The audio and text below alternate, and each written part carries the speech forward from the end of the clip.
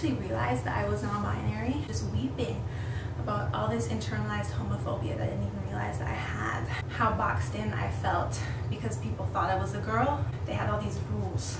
It just kind of hit me like, maybe I don't need to stay in this box. Let's just fuck the box and hold the truth that my spirit is non-binary. And then I kept weeping, but I got this huge smile on my face. After I realized I was non-binary, I would wake up in the morning and I would say to myself, I am non-binary, and it was like I felt the peace that I had always been looking for.